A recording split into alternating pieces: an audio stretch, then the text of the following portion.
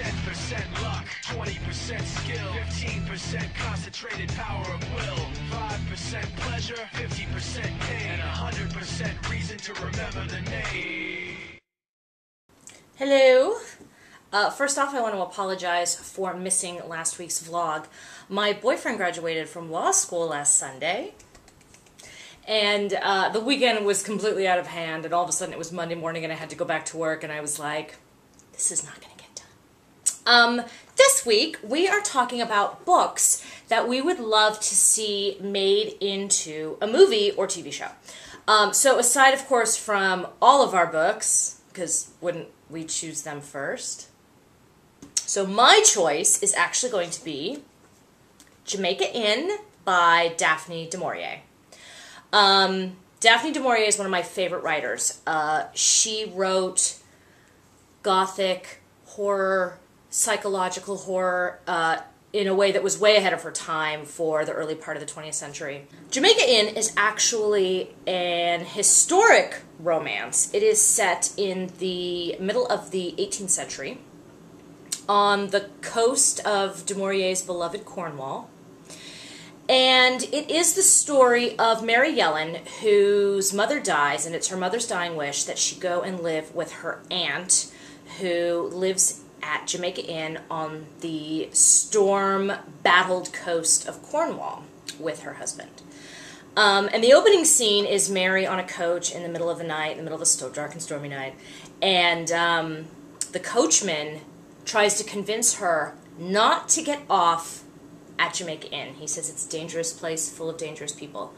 But Mary's a spunky youth and goes anyway. And what she discovers is that her aunt lives in terror of her husband, Uncle Joss, who's a abusive alcoholic. And more than that, Uncle Joss leads a group of wreckers. And what the wreckers did in the 18th century and before and beyond, actually, would be to lure ships to a dangerous shore in a storm.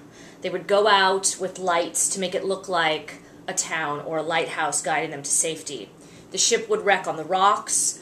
They would murder any survivors who managed to make it onto the beach, and then they would loot anything that washed ashore and the boat if they could get to it. Pretty horrible.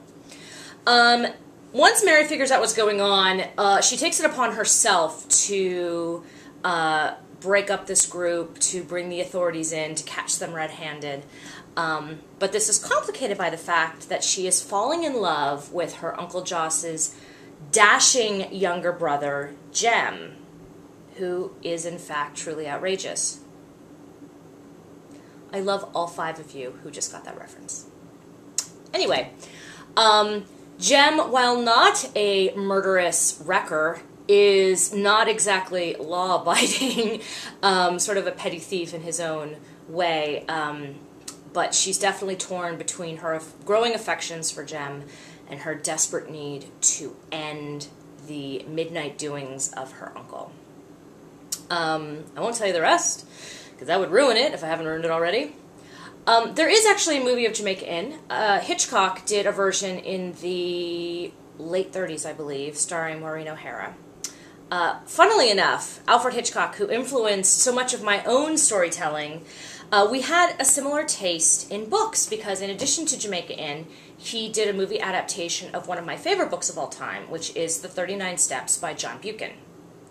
The problem with both of these is that as movies they're great, but if you've read the book, he takes massive Hollywood artistic license with the story in both cases, to the point where after the initial setup and sort of character names, there's not a whole lot of the original book left. I would love to see a faithful adaptation of the book. I think it translates very well to screen. You don't really need to do much to it.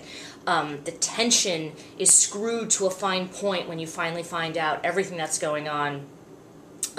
Plus, you have this gorgeous, romantic, lush countryside backdrop, and you have this sort of drippingly gothic love story, and I think it would go really well, Hollywood, if you're listening, which you're not. Casting? I think Alfred Molina would actually play a very good sort of big, brooding, alcoholic brute. For the heroine, Mary Yellen, I was thinking of Jessica Brown Finley, who plays Lady Sybil in Downton Abbey. And as the dashing and impish gem, I think we should go with Henry Cavill from The Tudors. Anyway, that's it for me this week. I can't wait to see what everybody else has, and I'll be back next week.